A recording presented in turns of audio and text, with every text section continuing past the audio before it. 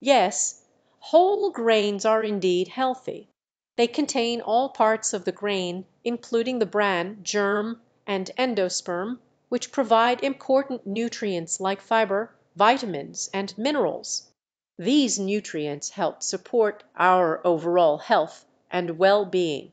Consuming whole grains has been linked to a lower risk of chronic diseases like heart disease, type 2 diabetes, and certain types of cancer. Whole grains also help with digestion and provide a steady release of energy throughout the day.